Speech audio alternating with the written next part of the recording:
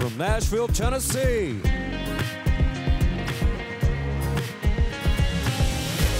It's the Three.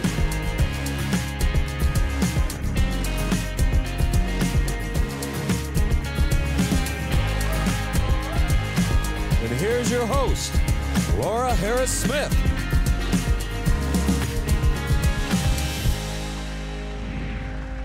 Hi everybody, I'm Laura Harris-Smith and welcome to the Three.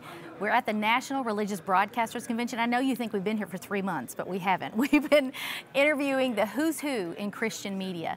And one of my favorite people, he is a gatekeeper for sure in this media, Christian media industry, is Larry Sparks. And he joins us today on the Three. Larry, joy, we're so happy to have you here. I love it. And Larry you're not only an author, you are also a publisher. You're the publisher of Destiny Image. But, you know, I asked Larry before we came on air, this is typical host mode, put that hat on and ask, what would you like to talk about? Most guests tell me that they want to talk about this project, that project, what their next sermon is, or their own television show, or whatever, and maybe that's the answer they give because that's what they think I'm after. Last night, I literally wondered if I was going to be able to interview you, so the Lord worked this out today. And I thought, what would Larry Sparks talk about for a half an hour? And it was the answer you gave me today. You want to talk about revival. You want to talk about what's happening in the earth today. That is your heart. And I think that because it is, God has entrusted you with all of these other things. The publishing company, you're an author yourself, and you have many other things, and I want you to please, to make the show interesting, feel free to jump in and talk about those while we're here. But let's just start out with your book, Pentecostal Fire. Yes. And tell us why you wrote it. Well, you know, I had an encounter with the Lord in 2021. I was at a church in Arizona called Fresh Start Church, and they are going after the fullness of the Holy Spirit. So they know how to pray, they know how to worship. They called me up on stage while I was there. The pastors, Paul and Kim Owens, prayed over me, prophesied over me, and I had a powerful touch of the Lord, but I didn't quite understand what all happened. So I came back home and I had this conversation with God. I said, God, what did you do to me while I was there? Because I felt it, I sensed it. I know I had an encounter with God, but I wanted to steward that encounter well. And I encourage the folks who are watching, you know, God touches people. God will do unusual things, but it is so healthy to have a conversation with the Holy Spirit about what He has done in your life and ask Him to give you clarity on it. Because Laura, I've been touched by the Holy Spirit, but I don't want it just to be a nice touch. I don't want it to do, I don't want it just an experience. I want to know how to steward it so I can walk in transformation. I love that about you. Lasting fruit. Yeah. So I asked the Lord, and wouldn't you know it, He responded, but He didn't tell me anything that He did for me or to me. He made a statement. He said, tell my church I'm reintroducing her to Pentecostal fire. Wow. And when I say Pentecostal, I'm not talking about a certain denomination or a flavor of church, because people hear that and they think of, okay, Pentecostal Christianity, which has kind of been around since 1906, the Azusa Street Revival, Assemblies of God, Foursquare. I love all those denominations. I love that. But I'm talking about back in Acts chapter 2. Acts 2, baby. Where God poured out His Spirit. And His objective to this day until Jesus comes is pour out His Spirit on all flesh. And that's what we're going after. And I can tell you, we're seeing that happening right now in a big way. Wow. Okay. Quantify that. Everybody, I've never met anybody who doesn't like revival, but so many people don't even know what it is. A couple of years ago, we started praying this dangerous prayer at our church, you know, more, Lord. And then we started we take your finger, draw a circle, and say, revival starts with me. Everything right here around me. And so how can someone very practically invite revival into their life? Yes. Revival really is about going back to Acts chapter 2, back to Pentecost. And here's just, I'll give people 2 examples of people in the book of Acts that are invitations. I think that's the first thing. It's recognizing when you look at people in the Bible, particularly the book of Acts, because I think that's the model for what normal Christianity should look like. Like our dear friend Sid would say, normal as defined by the Bible. Right. And I always love, I believe it's Acts 5, where you have Peter, the Apostle Peter, where it talks about how his shadow, people would bring people out into the streets so that Peter's shadow might be cast upon them, because if his shadow fell on them, the sick would be healed and the demonized would be liberated. Ooh. Now here's what I tell people. I love the fact that he was so anointed that his shadow healed the sick and cast out demons. But what's more impressive is that it's possible to be that saturated by the Holy Spirit. And the Lord said, listen, Larry, that was not unique to Peter. If the Bible said, and it doesn't say this, the Bible does not say that that experience or that measure of Holy Spirit saturation was exclusively available to Peter. I feel the anointing even as I say this to you. And I just want you to know practically what it does look like is what Laura said she led her church in, saying, more, Lord. Even I want to encourage you to pray right now, more. Will you read things in the Bible, and sometimes what happens, I feel like this is a word, you get to a certain portion of Scripture. Think of John 14, where Jesus says, the works that I've done you'll do, and greater works. People go by, they just go by it quickly because it's so provocative.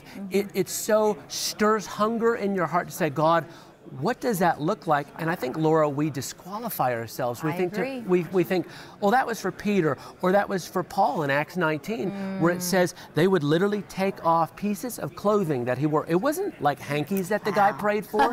It was like pieces of clothing that he wore while doing his 9-to-5 job, and they'd put those pieces of cloth on the sick and demonized, and they'd be healed. And Acts 19 says extraordinary miracles happen through Paul.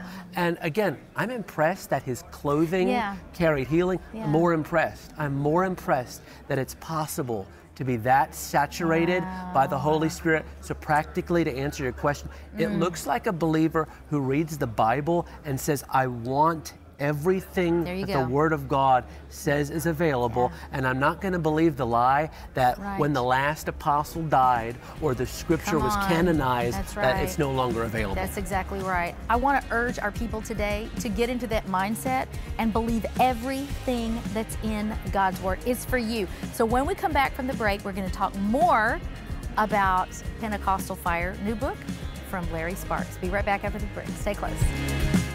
Hi, I'm Laura Harris-Smith, inventor of Quiet Brain Essential Oil Blend. You know, if you would have told me 2 years ago when I was mixing that very first little bottle that we would have thousands of customers from all over the world and that we'd have to quadruple our staff to keep up with the demand produced by our international TV infomercial, I'm not sure I would have believed you. And if you told me I'd be hearing regular testimonies of improved sleep, reduced stress, migraine relief, even help with other neurological challenges like seizures, PTSD, tremors, muscle spasms, even anxiety, well, I probably would have cried. And sometimes when I'm reading the Quiet Brain testimony, I do.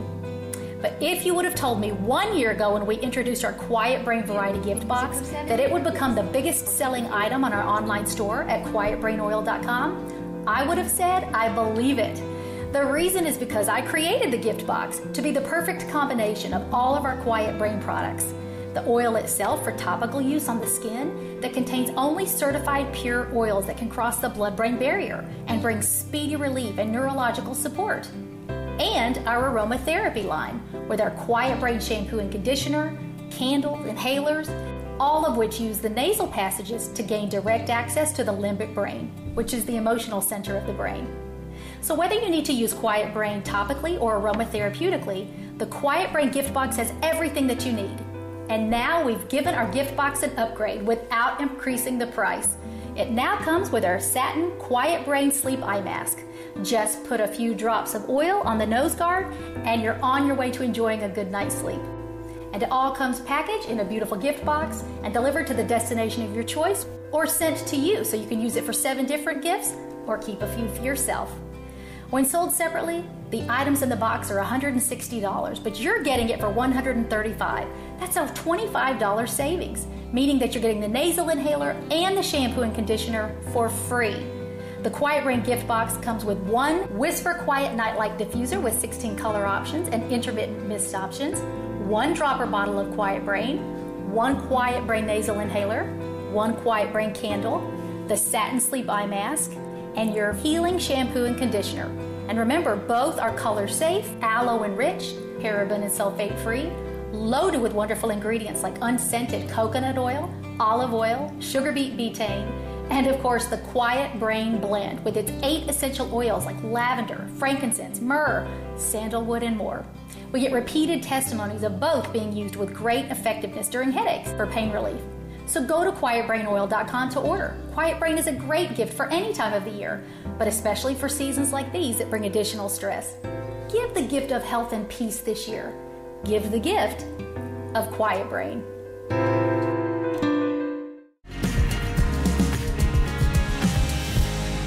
Hey guys, welcome back to The Three. I'm Laura. So glad that you are with us today. We're talking to author, publisher, Larry Sparks, and we've been talking about revival. His book is Pentecostal Fire, and you're right, that's not a denomination.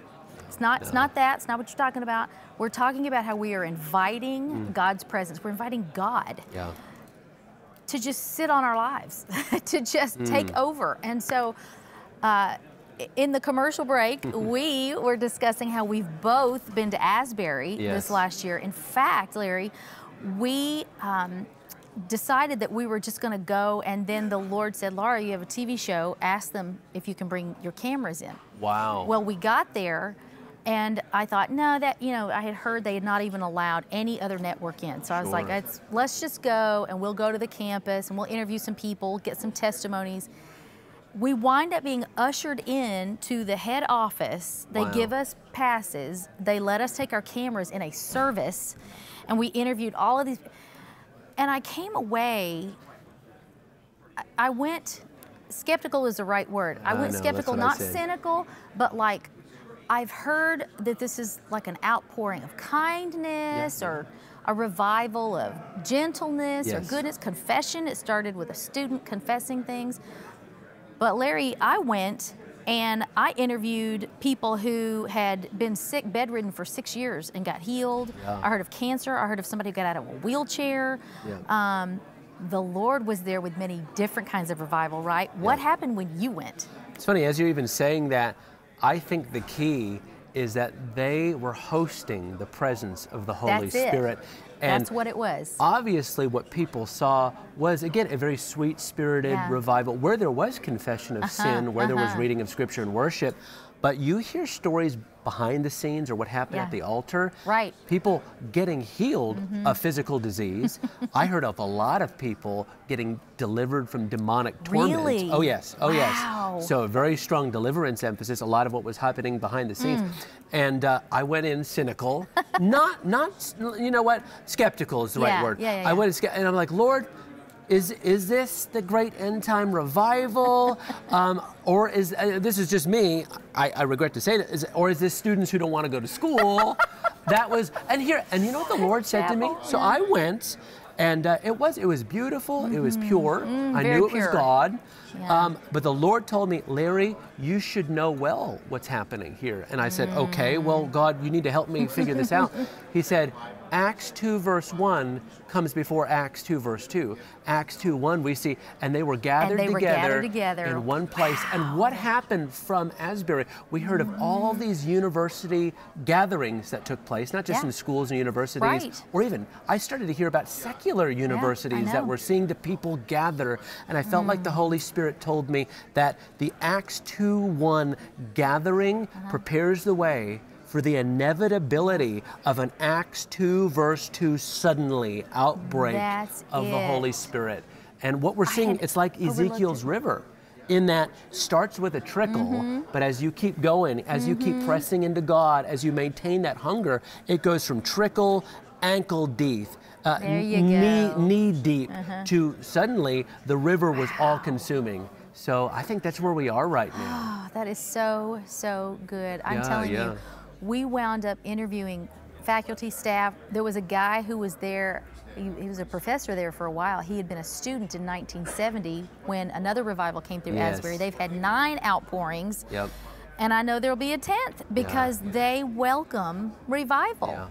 I too, my husband and I were making a joke about, isn't it a miracle in and of itself that the kids wanted to go to chapel? Like kids at Christian schools are like, check, or you don't go to enough chapels, you get fined. And I understand the concept behind all of that. But the yes. fact, and we talked about their communications director about this. She said, oh, absolutely, the fact that they couldn't wait to just stay in chapel and that That's they the just Lord. slept there. I also, Larry, heard critics saying, well, I saw pictures of people on their phones and people on their laptops, and I don't think that's true revival. It didn't have it didn't have the charismatic flavor that I think revival should have. And listen, we pastor a Spirit-filled church, okay, so I'm all about that. Yes, me too. But wouldn't you want? I'd want to have my laptop out and work in an environment like that. I get creative when I'm around the Holy Spirit like that. And so I just believe that Asbury was a beautiful picture of the diversity of revival. Yes, You know? I agree. And it sounds like we even heard and saw different things. We did. And it is interesting. I was talking to Sid Roth about it, and I love the language he used to describe Asbury, because we both would say this is a legitimate move of God. In fact, I believe it is the seed form of the great outpouring that will ultimately welcome Jesus back to the planet. Because the reality is this, Jesus is not coming back for a church that's like busted and disgusted. I believe that because I'm going to borrow that. That's true. Go ahead, because Paul actually talks about a church that is full of glory, without spot and wrinkle, a glorious bride. So will there be darkness in the earth when Jesus comes back? Oh yes. Will there be chaos? Sure. But I believe he is going to come back for a church, for a people that are compatible with his very second coming, which is called a glorious appearing. So bottom line, it's Kim Owens who said Jesus is coming for a church in revival. So what we're seeing right now, like I alluded to with Sid Roth, he said this is a sneak preview of coming attraction. And you can just hear Sid saying that. I can. But it's so true. Wow. Well, I think before we leave here today, we're going to have to pray for revival. Oh, yes. For folks. I just want to add this, that revival does start with you. It starts with you. So if you're waiting on the world to go into revival, you know, I believe worldwide revival is a bunch of little mini individual revivals. And so we're going to give you that invitation today. After the break, we're going to pray with you. We want to see revival run down your street, over the threshold of your door, down your chimney, and flood in every window and impact your family, your city, your nation. And so would you do that? Would you come right back after the break? And Larry and I are going to pray for you. Be right back. Neuromatics Oil is a family of therapeutic-grade patented oil blends created by nutritionist and author Laura Harris Smith. Invented for her own lifelong journey for neurological health, Quiet Brain now helps those worldwide who suffer from insomnia, migraines, anxiety, seizures, tremors, and more. Quiet Brain contains oils like frankincense, myrrh, lavender, sandalwood, and others. Next, Happy Brain is a bright mood-lifting citrus blend and contains oils like lemon, lime, clementine, spearmint, and more. Users say it combats depression and even aids in weight loss. Next is Sharp Brain, Laura's Focus Blend, also used to improve cognitive memory issues with oils like coffee, cinnamon, vanilla, clove, and others. Each $69.95 bottle is a 10-week supply if used daily, or about $1 a day. And right now, buy 2 bottles and get the third one free, and get a free eye mask using the promo code on your screen at neuromaticsoil.com or at 1-855-784-3827. That's 1-855-QUIET-BRAIN. I'm naturopathic Dr. Laura Harris Smith, and if you'll give me 10 days, Give It to God and Go to Bed can help you stress less, sleep better, and dream more. There are even links inside to my free 10 Days to Deeper Sleep and Dreams program and 10 Goodnight videos. Can you close your eyes and just still listen to me? The whole book takes place in your bedroom, and with chapter titles like The Junk Under Your Bed, The Treasures in Your Bedroom, and The Monsters in Your Closet. Give It to God and Go to Bed helps you learn to rest and hear God speak in dreams. Take back your sleep and dreams, my friend, with Give It to God and Go to Bed. Welcome back to The Three, everybody. I'm Laura, and you know, we've been talking about revival with publisher and author Larry Sparks, my good friend Larry Sparks. But we've talked about Asbury. We've talked about, you know, different revivals, and now ever since Asbury, I wound up doing 3 episodes on revival because I just wanted to study how did they start, look for the signs again, and what can we do now. Yes. So you have some really good advice for what that means in each individual life. What is that? Yep. I think sometimes people are waiting for God to send a revival sovereignly, and there is a sovereign element, because let me give you this, Acts 2:1 and Acts 2:2. We talked about that in the previous segment. So Acts 2 verse 2, we are so familiar, particularly as Pentecostals, with suddenly, and the dramatic outpouring of the Spirit and the manifestations of fire and miracles and all those things. And that's true. But the Lord told me, you know what, before there's an Acts 2 verse 2, which is the sovereign suddenly of God, there's the stewardship of man. What does that mean? Remember, Jesus gave him a promise. He said, tarry or wait in the city until you receive power from on high. Jesus gave them a promise, and they actually did something with it. They were basically responding to a promise of Jesus in Acts chapter 1. Before Acts 2:2, we see what they did in the upper room. It said they gave themselves to constant prayer. Jesus made a promise. The people stewarded the promise by actually doing something about it, which I want to encourage all of you who are watching right now. Revivalists are not made sovereignly. God is sovereign. He has the right to choose anybody.